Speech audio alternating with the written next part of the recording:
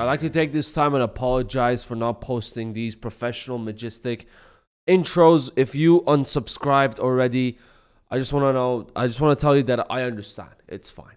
Now, yesterday we came across this video of Angry Reaction having a full-on breakdown on live on the story that we covered a week ago. If you don't know what story we're talking about, first of all, if you don't know who Angry Reaction is, if you just clicked on this video because you missed my face, let me give you a quick recap. Onye Johnson, aka Angry Reaction, started this channel back in 2020. What type of content he used to make? Well, it's wholesome, kind. He gives energy to people. He gives confidence to people. Some girl says, "Oh, I am ugly." Onye comes like, "Shut up, you're gorgeous." He tells people a lot of positive, a lot of wholesome things, but all in an angry reaction. He grew to a very big fan base all over social media with over 27 million followers on TikTok alone. And just almost 2 months ago, he was accused of DV with his girlfriend. They got into a fight. Then the police came and arrested him. They had a felony on him, but then he went to court and the case got discharged because the court didn't find him guilty, basically. And we talked about this story and I shared my opinions about the situation and what happened, what could have happened and things like that. But there's a whole new view to this. You see, the things we said back in the last video, we did not have enough evidence. We did not have anything. We just assumed this happened, this happened, this happened from stereotypical relationships out in the world right now. And we did not know the girlfriend's identity. Well, first of all, they have a kid together. They have a child. They're not just boyfriend, girlfriend. They're mother and father. And the girl came with some evidence showing on how Onye was defending himself. These pictures are disturbing to watch. But like I said in the last video, Onye stopped making TikTok videos. He quit TikTok, but he does live streams only now. And he goes live almost every night. I'm assuming he's trying to clear his name because he cannot handle the hate. And what's crazy is you're in the apartment that I'm paying for right now. You have to see me. You're doing all of this internet stuff. You're talking about getting a restraining order on me. All of this started today because I was trying to talk some sense to you. I never got loud. I never got aggressive. I never got none of that today. You did. All of this started because I was trying to talk to you. We both know what, I don't care about none of this internet stuff.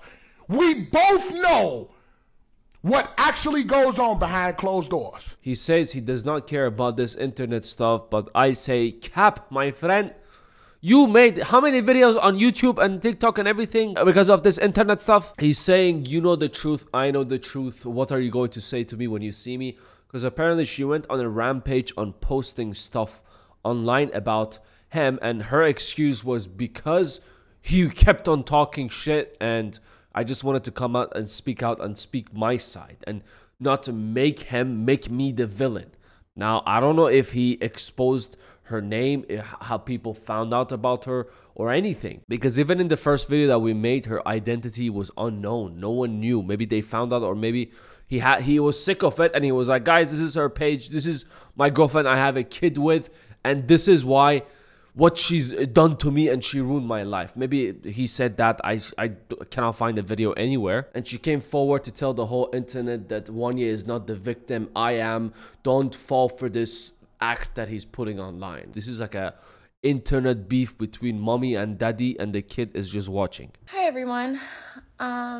I did not want to have to do this, but since Onye wants to go on live and spread a bunch of lies, First of all, before we continue the video, Onye, how these guys are pulling? Have you seen Onye's face?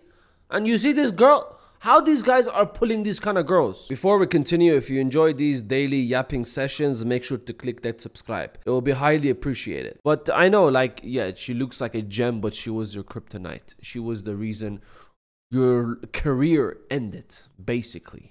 I mean, he can still pick it up again if he wants to be honest. He's lying. If I wanted to press charges against him, I could have had him locked up for a while. Sister, it's very obvious why you didn't press charges, because if you did, if we would have gone away, who would have paid for your rent? It's a tricky situation for her to be in. for him putting his hands on me. I have proof of him putting his hands on me multiple times. And he constantly wants to say that I put my hands on him first. There are times that I have because he screams in my face, like literally inches from my face, and I have to push him to get away from me. Here she comes and she speaks up. She says, yes, there are times I put my hands on her because he gets so close to my face and he screams.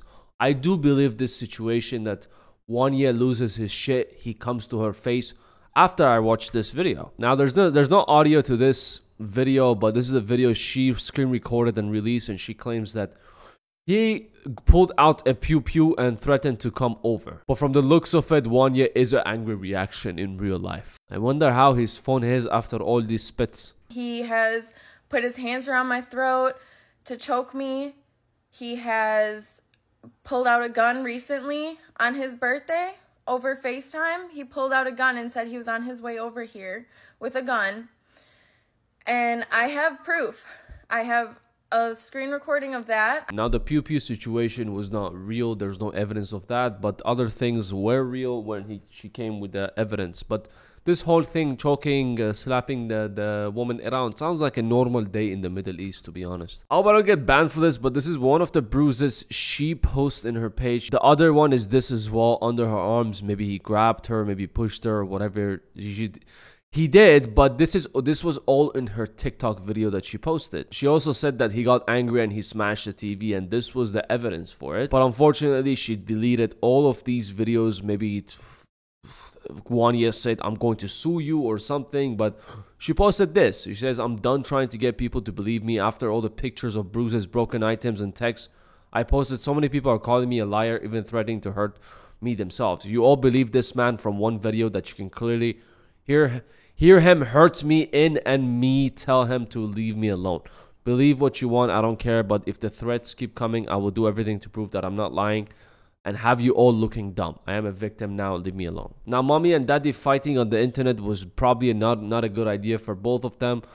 The drama was dying out. People were not interested anymore. It was done, but after this resurfaced, it just made things worse. They should honestly just solve this off the internet, but Onye trying so hard to make himself look innocent, or maybe he is innocent, but anyways, he just makes things worse for him. Every time he goes out, he goes live, he talks about the situation, it just makes things worse. And I'm guessing that's all he wants to do when he goes live, because he's not interested in content anymore. Now, last night he was live as well, and he had a full-on mental breakdown. She's showing bruises of me defending myself from her, and she making the internet think that she's showing bruises of herself, of me defending myself. My friend, Onye, I don't know what kind of self-defense you are doing, but you know, this is not self-defense on a woman, or those kind of bruises are not self-defense. Slapping them, punching them, headlocking them, I don't know, giving them a full-on head. These things are not self-defense. Now, like I said, some men have self-control, some men see red. That's why we call them the white tank toppers, the wife beaters. But those bruises look very bad on him, because what we suggested, what we thought he did in self-defense was holding her, pushing her, telling her to calm down. These things are fine, but when there's a baby as well in the room, or she claims that she got choked, these things are not okay. Those bruises do not come from hugs, my friend. It doesn't matter. She's a female. She can punch you, slap you. Nothing can happen to you. You should just walk off and just leave the situation. Onye, we are a man. We walk off, because these pew-pew self-defense, even if she hits you, nothing can happen. You just walk off, man. You don't hit the mother of your child. It doesn't matter what happened, what she did, or self-defense. Even if she's like fucking beating you, the only time you're allowed to knock out is when she's holding a knife and coming towards you. That is the only acceptable way. Or if she's holding a pew-pew next to you, you do some taekwondo kick. The gun flies off, and that is when you're allowed to do these things. But in Ramadan, no touching, because haram. No fighting in Ramadan also, no talking. Bro, you know this, bro. And I just got through all of this drama, and she was on my side. She's sitting there telling everybody, oh, I could have sent you to jail if I pressed charges. Now, honestly, it's a very hard thing to see a man cry on camera or off camera. It hits different when a grown-ass man cries. I want to say I feel bad for him, but there's two sides of the story. I'm not taking any sides on this because we still don't know who can be. I feel like they're in a toxic relationship and they're both wrong. This is all I'm going to say. This is a fight of a mommy, daddy, internet. A lot of people are going to take mommy's side. A lot of people are going to take the baba's side. But he should have ended the live right there. The more he goes on, the more he was going to embarrass himself. And he was going to say things which he was going to regret the next day. And you know, I'm not this type of, you know this. You know this, bro. Everybody coming at me again, bro. Bro, and why is he breaking down? Why is he having I want to say an overreaction to this whole situation? Is because of the hate that he's receiving and people saying, oh, you wife beater, you woman beater. Now, why is he like that? Because he used to be the most loved person on the internet. Literally 2020, 2021, 2022 was his year. Thousands, hundreds of thousands of positive comments on each video that he posts. Now he's getting all this hate. He can't bear it. He has to be loved again. Not gonna lie, I gotta give it to Neon and Jack Duarte. These guys are so hated. They do not give one flying fuck. I gotta respect that. They don't let the hate get to them. They do what they do always. But yeah, he's just having a mental breakdown. Maybe more things will come in the future, but this situation definitely escalated very, very fast. Him having a mental breakdown on the internet and saying these things, drama, oh, everyone's attacking me again, those were self-defense bruises, kind of made it worse for him. But yeah, that was Angry Reactions situation update. Yalla, bye.